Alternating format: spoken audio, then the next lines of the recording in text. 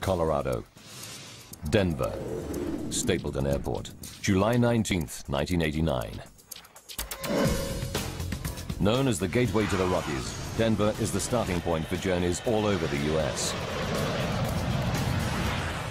1,300 planes take off from here every day, carrying over 75,000 passengers.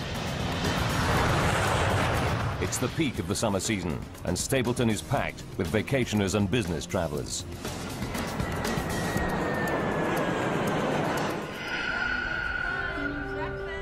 Debbie McKelvey will be among the vacationers flying from Stapleton today. She's taking her children, Devon, age 6, and her son Ryan, who's 7, to a family reunion back in her home state of Pennsylvania. I was going home for 2 weeks with my children, and I was very, very excited about the trip. Debbie is taking advantage of United Airlines Children's Day promotion. Today, kids under 14 can fly for 1 cent, but each must fly with a paying adult. Debbie pairs up with a tennis club girlfriend, Ruth Ness, so she can sit with one of the kids. It was nice having Ruth with me because she entertained one child while I was entertaining the other child. 1:15 p.m. Debbie, Ruth, and the kids wait to board flight UTA 232 to Philadelphia via Chicago.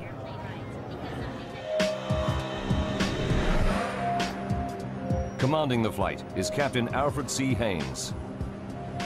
His cabin staff reported a minor electrical fault in the galley on the previous leg, but engineers have given it the all clear. Captain Haynes is a veteran pilot with 7,190 hours logged in the DC-10. The passengers will be in safe hands today. The DC-10 is a great airplane to fly. I think I was termed an old man's airplane because it's so simple to fly. At this time, in the late 1980s, there are over 400 DC-10s in service. But it's a plane with a troubled history. Windsor, Ontario, 1972. A cargo door blows out on a year-old DC-10, causing severe decompression. The pilots managed to land the plane safely. 2 years later, a door comes off a Turkish Airlines DC-10 flying out of Paris. This time, the violent decompression tears the plane apart in midair. All 346 people on board die. McDonnell Douglas finds the fault and fixes it. But the reputation of the DC-10 never fully recovers. The DC-10 making flight 232 today is in its 17th year of service and has flown over 43,000 hours. So far, without incident. Today should be no different. Jerry Schemmel is Deputy Commissioner of the Continental Basketball Association and a frequent flyer. I was never a nervous flyer. I always kind of enjoyed flying. I took my first flight at age 18. I always enjoyed it. Jerry is flying to Columbus on business with his boss and great friend, Jay Ramsdell. Their original flight is cancelled, but Jay gets a seat on the very next flight. The bad news is there's no seat for Jerry. Jay decides to stay with his buddy and wait for an even later plane. I didn't think much of it at that time. I thought it was a nice gesture. I thought to myself, I hope I would have done the same thing. Finally, after a 6.5-hour wait, Jerry and Jay both get seats on flight UTA 232 to Philadelphia. Flight 232 is busy today. It's carrying 285 passengers and 11 crew. Debbie McKelvey boards with her friend and 2 kids. They add to an unusually high number of children on board. 52 in total, thanks to the Children's Day deal.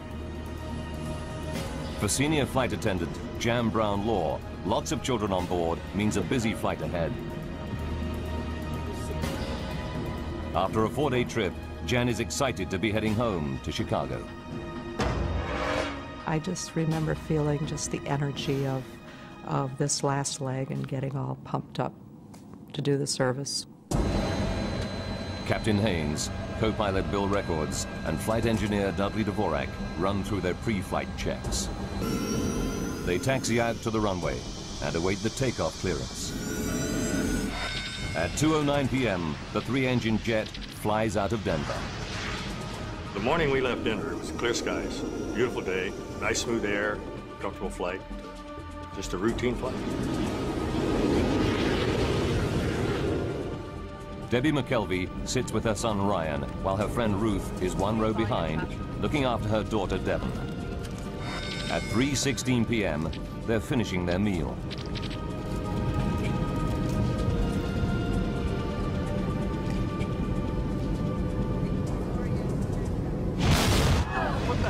Suddenly, out of the blue, a terrifying blast rips through the plane.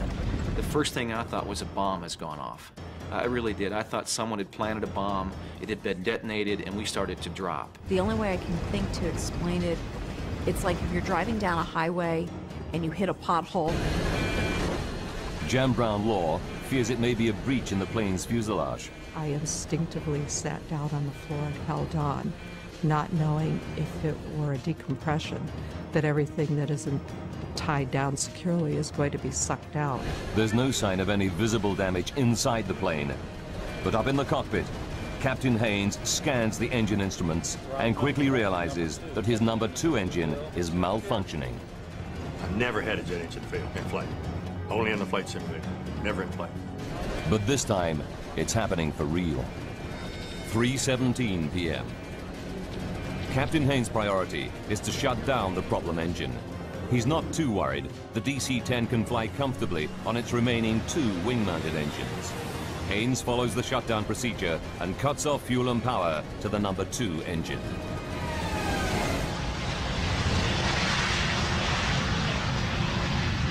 The problem engine is off. But now flight engineer Dudley Dvorak spots something else wrong. Now we've lost all hydraulic quantity. His instruments tell him that all 3 of the plane's hydraulic systems are empty.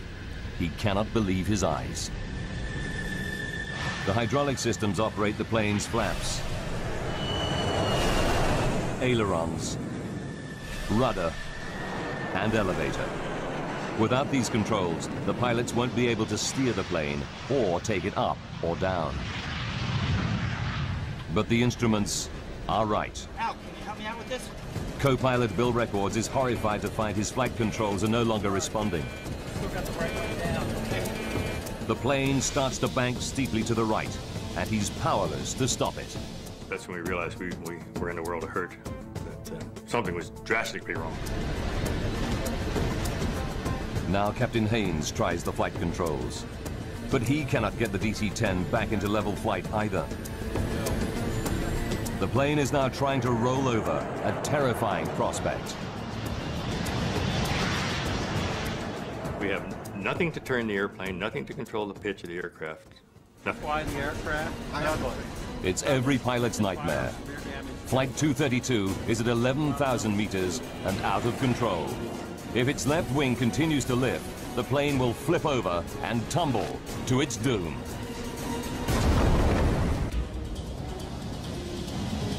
United Airlines Flight 232 is down to 2 engines. Worse still, the plane has lost all conventional flight controls. Despite everything that Captain Haynes tries, the plane seems bent on turning over. Back in the cabin, the passengers feel the plane banking steeply. Now, my son at 7½, he had always been a people watcher. And he looked around and he said, something's not right here. You could feel the turn. You could feel the sensation physically of your body leaning off to the right side. I remember feeling that and thinking that was very unusual. 3:18 p.m. The left wing is so high that the plane is in an extremely steep bank. Al Haynes knows that within a few more seconds, it will roll over and tumble out of control. There is just one old aviator's trick left to him. If it fails, Flight 232 is doomed. The first reaction was to just close one throttle and push the other one up, see if maybe that would help.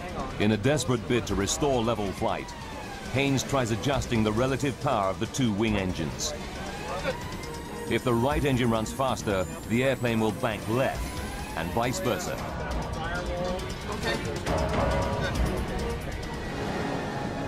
It works. Captain Haynes is able to pull the plane out of its roll. He still has no flight controls, but he regains a crude form of steering by using the throttles. But Haynes finds that he can only make right-hand turns. 3:20 p.m. Co-pilot Bill Records radios Minneapolis Air Route Traffic Control Center. 232 heavy. We've shut down engine. He reports the loss of flight controls and requests a flight path to the nearest airport. The pilots have no idea how they're going to land the crippled plane. Ladies and gentlemen, this is the captain. We've shut down the number 2 engine. Now Captain Haynes tells passengers that one engine has failed, but he doesn't mention the loss of flight controls. Chicago, but we may be just a... Not all the passengers find his words reassuring. You could just feel a tenseness in the flight attendants. And that's when you kind of felt there's something not right here. Captain Haynes knows that time is running out. UA 232 is dropping at around 250 meters per minute. They need to attempt an emergency landing soon, before they lose height altogether. 3:22. Air traffic control informs the flight crew that their nearest runway is at Sioux Gateway. This is a small regional airport near the sleepy town of Sioux City, Iowa.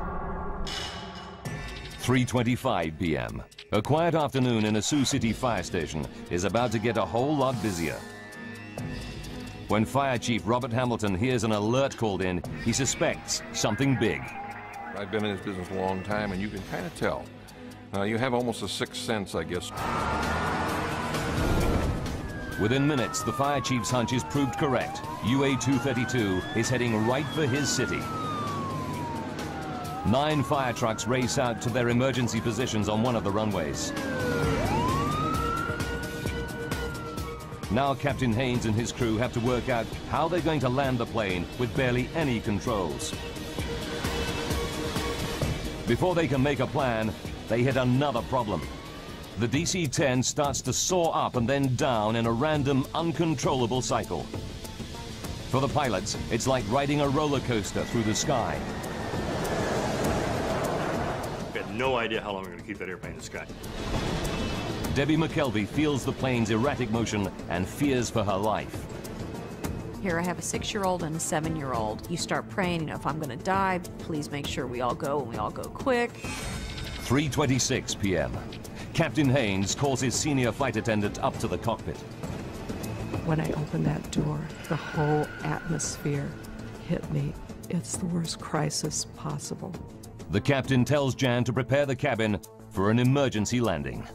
As I walked through the first-class cabin, I just could not look anybody in the eye because I was afraid they'd read the fear in mine.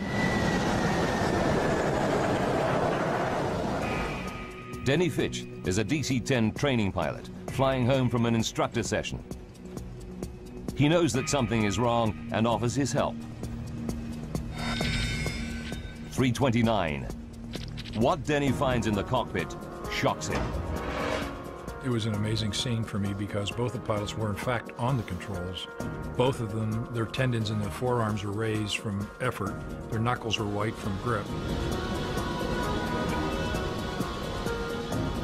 As an expert training pilot, Denny Fitch is ready for any emergency, but he's never seen anything like this before. I was dumbfounded because it was unheard of. As a matter of fact, there was no procedure for it, having no hydraulics. The first thought that came to my mind, to be honest, was that I was going to die that afternoon. Ladies and gentlemen, Captain Haynes now tells his passengers the plane is damaged and they'll be making an emergency landing in Sioux City. This landing's a little different than you're used to. 296 people could lose their lives. Getting this airplane down without crashing will be the ultimate test of pilot skill. Denny offers to help out any way he can. I said, "Captain, would you want me to do your throttles?" And he responded, "Yes, do that." Denny takes over on the throttles, the only controls still functioning.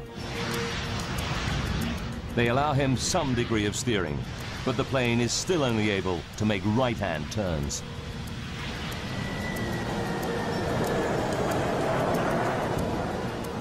As far as I'm concerned, he's now the fourth member of the crew because he was willing to step in there and help us any way he could. 3:48. The DC-10 is now 12 minutes from Sioux City Airport, and they're running out of altitude. It's time for the pilots to face an almost unthinkable prospect.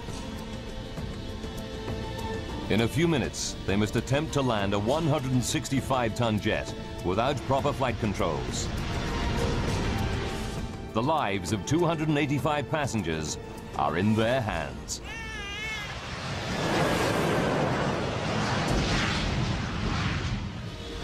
The pilots must now try to line up for the final approach into Sioux City Airport. Denny Fitch will attempt to steer the plane and control its descent, all by adjusting the throttles. What's more, the plane can only make right-hand turns. The plan is to make a series of looping turns and hope that as they come out of their final circuit, they're facing the runway. The odds are stacked against them. At 3:50 p.m., Senior Flight Attendant Jan Brown-Law begins her final safety briefing. The passengers were right there in the palm of our hand. There, you could have heard a pin drop. Jan pays special attention to the 4 children too small to have their own seats. You need to put your seatbelt on and cross. Official guidelines are non-specific, but United Airlines procedure at the time is for adults to hold these lap children on the floor during an emergency landing. Jan is anxious about the procedure, but has no option but to follow protocol. It makes my skin crawl to this day to think that I found myself telling passengers, parents of lap children, to put their child on the floor and hold them down. As the flight crew near Sioux City, they are only too aware of what's at stake. You've got 296 lives in your 2 hands. You literally do. And I've never felt so overwhelmingly, responsible for anything in my life. With no brakes, the DC-10 will need a long runway. Air traffic control assigns them runway 31 at 2,700 meters. It's the longest at Sioux City. 3:52 p.m. Denny Fitch puts the plane into its final looping turn. He knows the crippled jet would never be able to regain altitude for a second attempt. This was it. We had to land on that runway. One time, that's all we had. As they emerge from their final loop, the pilots see a wonderful sight. Sioux City Airport, dead ahead. There's just one problem. It's the wrong runway. Here we are, there's a runway right in front of us. We're out of time, we're out of altitude. That's where we're going to go. Runway 22 is much shorter than runway 31, and it's full of fire trucks and ambulances. It wasn't until probably a couple of minutes at the most that we had a change in that the runway was actually shifted then from 1331 to runway 22. 3:59. Fire trucks race out of the path of the plunging DC-10. And so we were basically just kind of scrambling, getting out of the way, if you will, and trying to get to an ideal position for that particular runway. Captain Haynes orders the passengers into the brace position. Brace, brace, brace. The minute we said brace, it was like a breeze going over a field of wheat.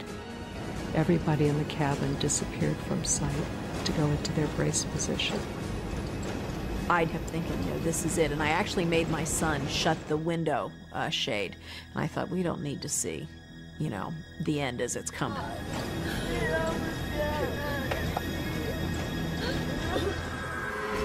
As the pilots desperately try to line up the airplane with the runway, they realize they're still coming in at 400 kilometers per hour, around 150 kilometers per hour faster than normal. But with no control of the flaps, they cannot slow the descent. The alarm sounds from the ground proximity warning system. They're descending too rapidly. The plane is plunging at 560 meters per minute, over 6 times the normal rate.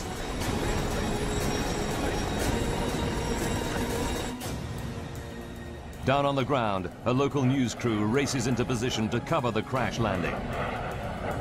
Not gonna be pretty. 4 p.m. Just seconds from landing, the nose and right wing drop.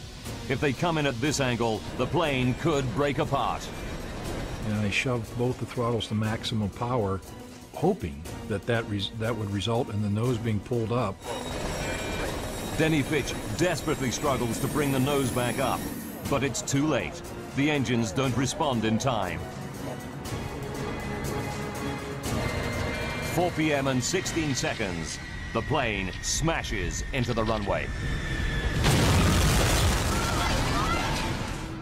It just felt like we dropped out of the sky and hit the ground. It wasn't like it was an emergency landing, it was a crash.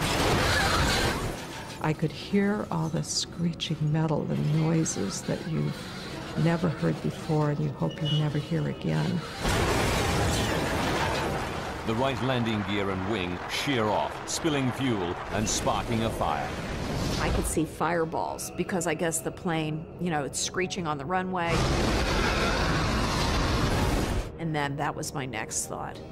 Oh my God, we're gonna burn to death. The jet careers along the runway on its wing stump for about 600 meters, then breaks apart. The cockpit had snapped off like a pencil tip, and we became a tumbling 200-mile-an-hour piece of wreckage. The main section of the fuselage skids further down the runway, rolls over on its back, and comes to a halt at the side of the airfield.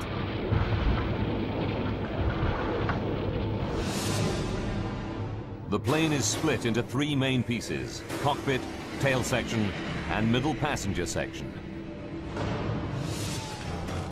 Dozens of surviving passengers flee the burning cabin. Fire trucks and ambulances race to help them. Emergency workers arrive to an horrific scene of dead and injured passengers.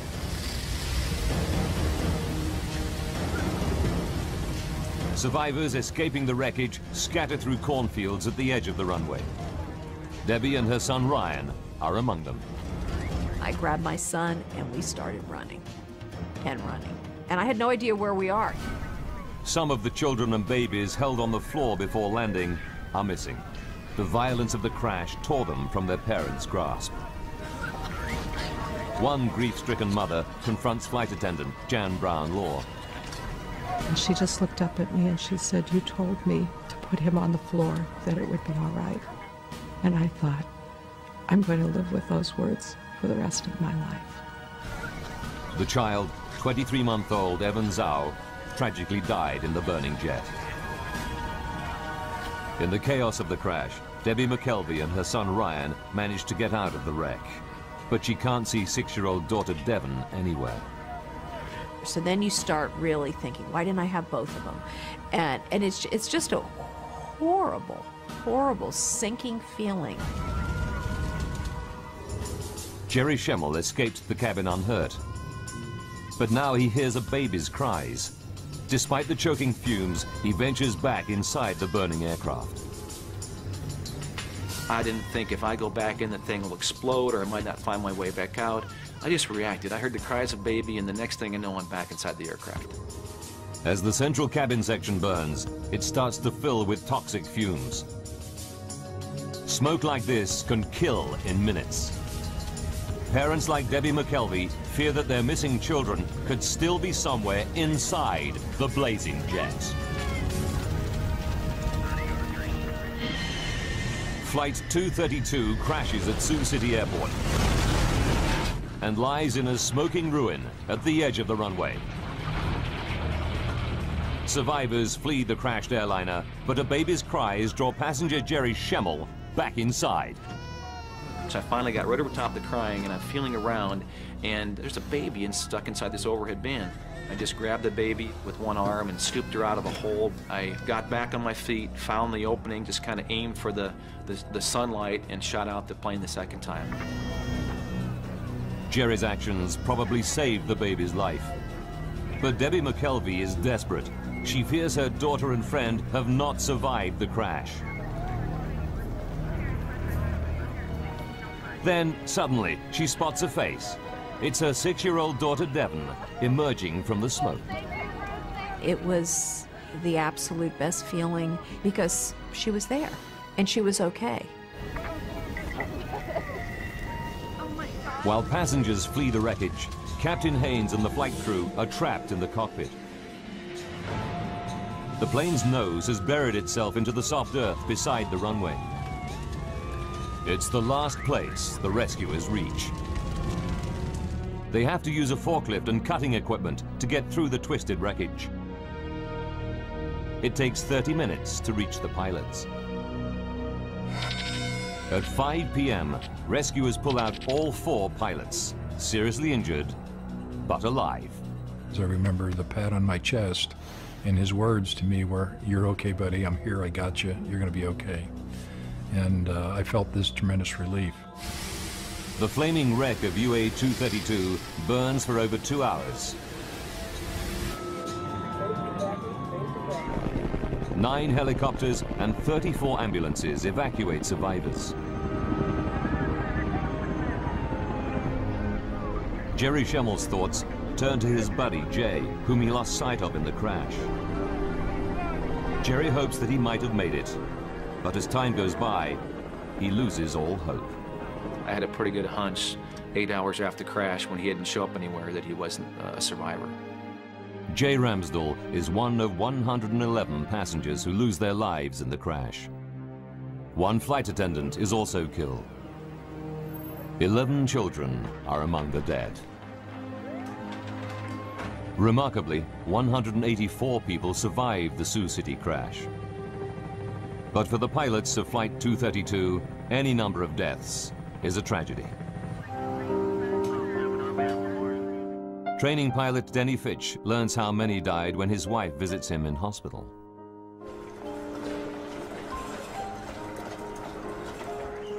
And she started crying because she realized I didn't know the truth. That in fact 112 people had died behind me. And I saw her cry. I had my answer. And I cried every waking moment for the next 3 days. I just couldn't stop crying. It just so tore my heart out to know that people died behind me. I was ready to die for them, and I didn't want them to die. Al Haynes and the flight crew are determined that something positive should come out of the tragedy. I would like to say that this crew, and in fact the entire industry, is dedicated to finding the cause of this accident. So maybe we can never have it happen again.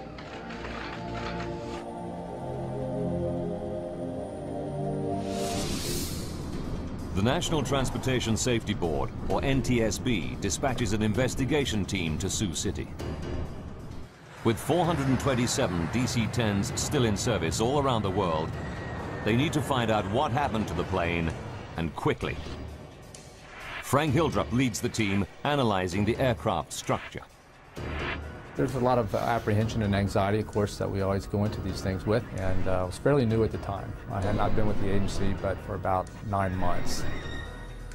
Hildrup and the NTSB team arrive in Iowa 9 hours after the crash and get straight down to work. The investigators' first priority is to try to recover every piece of the wreckage so that they can reassemble the aircraft. It's a mammoth task.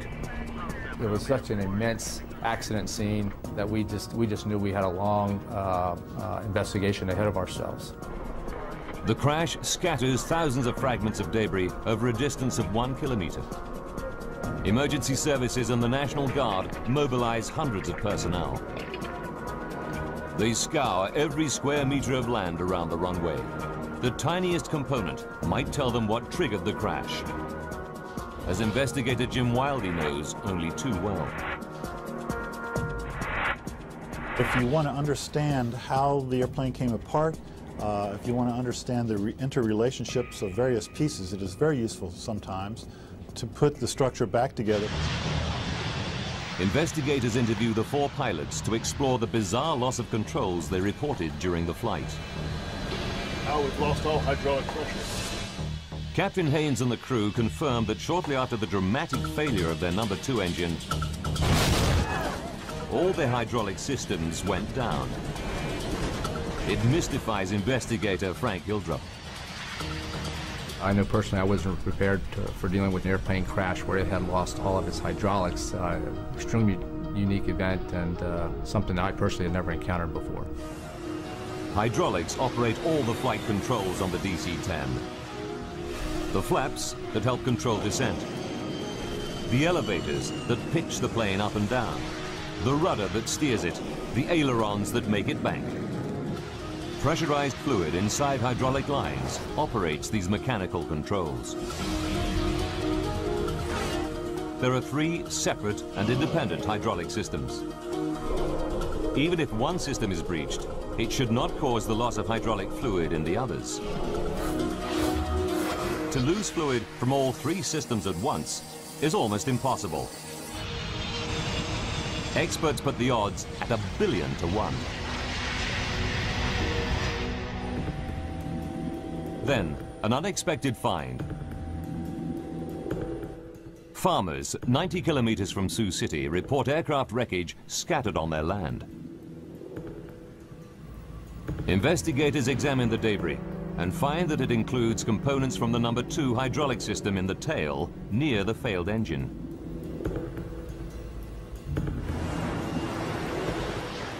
The team can calculate from the plane's flight path exactly when these parts fell. They discover it happened at 3:16 p.m., the same moment as the loud bang and the engine failure.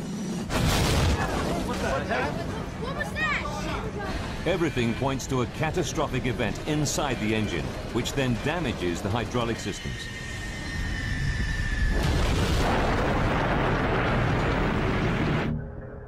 They go back to the wrecked plane and examine every millimeter of its hydraulic lines. It's a painstaking process, but it pays off. They find puncture holes in the pressure lines of the plane's other 2 hydraulic systems, and the holes in both sets of pressure lines are near the failed engine. We determined that all the 3 hydraulic systems had been breached, and that's why the hydraulic fluid was lost, and they lost the ability to really control the airplane. It's incredible, but true. Something did put all 3 hydraulic systems out of action at exactly the same moment. But the team still has to prove that the number 2 engine caused the damage.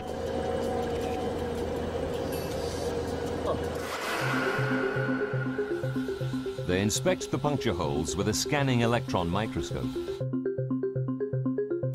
and find minute traces of titanium. Titanium is used for critical airplane parts because it's tough, yet very light. On the DC-10, the only titanium anywhere near the tail section is inside the number 2 engine.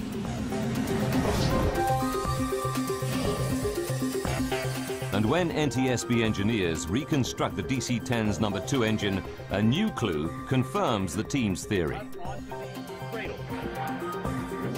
We learned that a major portion of the number 2 engine in the tail of the airplane had come apart and was missing. The missing part is the fan disc, the massive central hub of the engine's fan assembly. It's made of titanium. Investigators are starting to get a picture of what caused the bizarre loss of controls aboard flight UA-232. 44 minutes from disaster. The loud bang that crew and passengers hear is the 170-kilogram fan disc fracturing. The broken fan disc bursts through the engine housing. The blast fractures a section of the number 2 hydraulic system. But in a piece of catastrophic bad luck, fragments also puncture lines in both remaining systems. Mark 0 on all 3. I'm sure gauges say 0. All hydraulic quantity down. 42 minutes to go. The plane loses all its flight controls. The tail section is so badly damaged that the plane can only make right-hand turns. And without elevators, the pilots cannot keep the plane on a level flight path through the sky. But the NTSB investigators still don't know what caused the fan disc to fracture. Until they find out, more than 200 other DC-10s could be flying around with engines that have a similar hidden fault.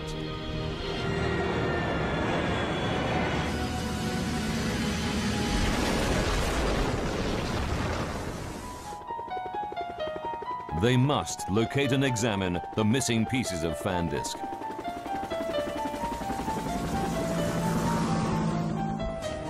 Investigators calculate the likely trajectory of the fan disc debris to find out where it might have landed. They narrow it down to a tract of Iowa corn belt 36 square kilometers in size. I would consider the search for that fan disc certainly a needle in a haystack type of effort. Investigators pull out all the stops to find the missing fan disc. They scour the area with 4 helicopters, but find that the 3-meter-high cornstalks conceal everything on the ground. They even deploy infrared cameras to try to locate the pieces. But after weeks of searching, they draw a blank.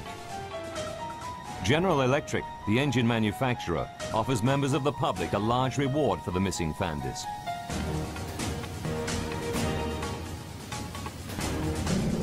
But there's still no sign of it. 2 months go by, and harvest time comes around. Janice and Dale Sorensen have a 180-hectare farm right in the middle of the search area. Tuesday, October 10th, 1989, and Janice Sorensen is out bringing in the corn. As I was combining, I felt a little resistance on the front of the combine, and I backed it up and then put it in neutral and got out and looked, and I knew immediately that this was the piece they were looking for. It's a massive chunk of debris, half buried in the earth. Teams from General Electric and the NTSB race to the Sorensen farm.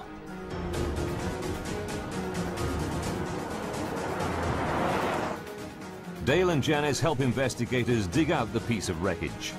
This is the Sorensens' own video footage of their find.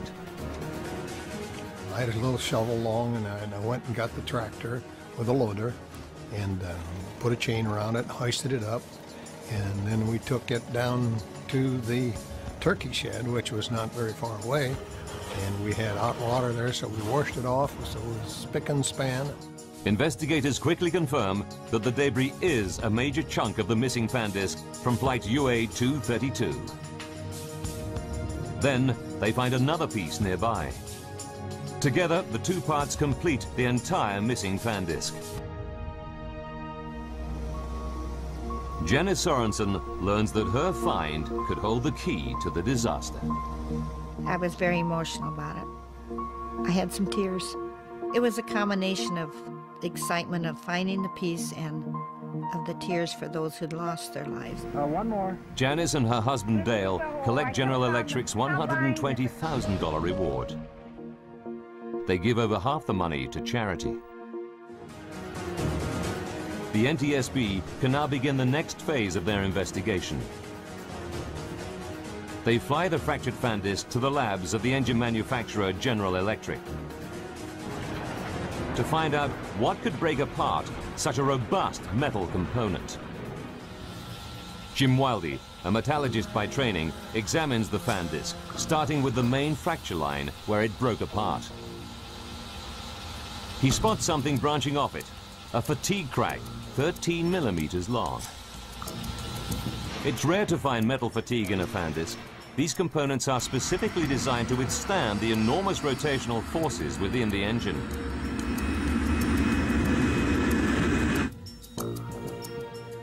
Then, at the base of the fatigue crack, Wildy sees a tiny cavity. The size of it was maximum in any one direction was about 50 thousandths of an inch. As he scans the cavity more closely, he sees that the metal around it looks discolored. He takes a sample from this suspect area for testing. What he discovers will shock the investigation team and rock the aviation industry to its core.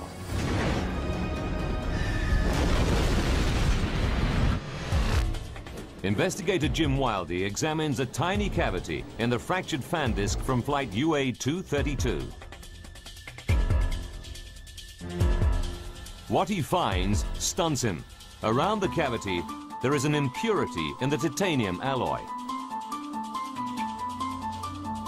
It's called a hard alpha inclusion, a brittle defect smaller than a fingernail. Analysis reveals that it was caused by excess nitrogen during the forging of the metal ingot. The fan disc in the DC-10 was made from titanium that harbored a fatal hidden defect. It's the final piece of the puzzle. The NTSB team can now put together the chain of events that left the passengers and crew of flight UA 232 seconds from disaster.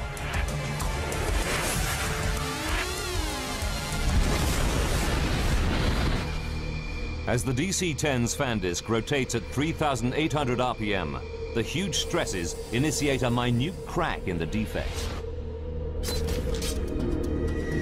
With every flight, it grows fractionally bigger. July 19th, 1989, 44 minutes from disaster. The fan disc has been in service for 15,503 flights over 17 years. The crack reaches 13 millimeters in length. The faulty fan disc can no longer cope with the stresses imposed by its rotation. It shears in two. The damage it causes makes the DC-10 virtually unflyable. For the next 40 minutes, the pilots struggle to control the plane.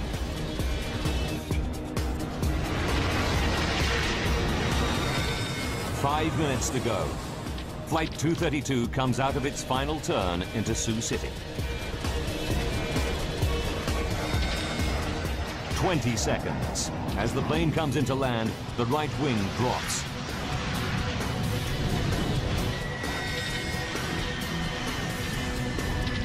Disaster strikes. The right wingtip hits the ground, and the DC-10 careers down the runway.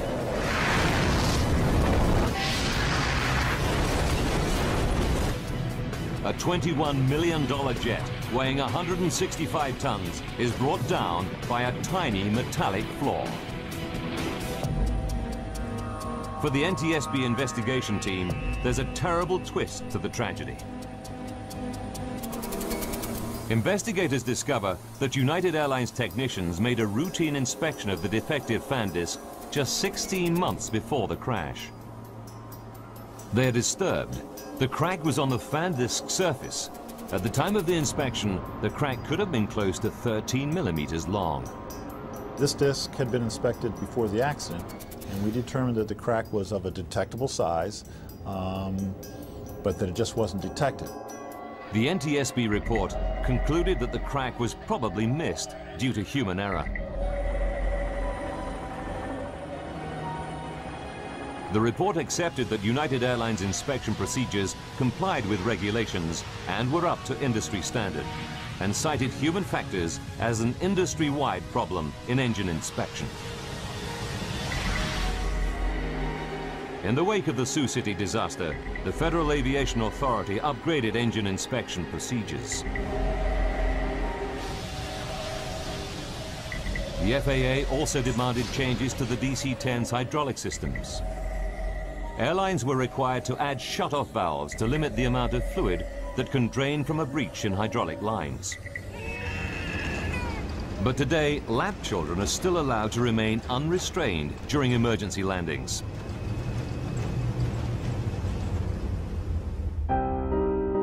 Ever since the crash, Jan Brown Law has campaigned for all children to have allocated seats and safety restraints on airplanes. She has never forgotten the young boy, Evan Zhao, who lost his life on her watch. Evan would be 17 years old today had he been in a seat. Denny Fitch, Al Haynes, and the other crew members received industry awards for their extraordinary professionalism and valor. Jerry Schemmel, who now has children of his own, will never forget the debt he owes the pilots.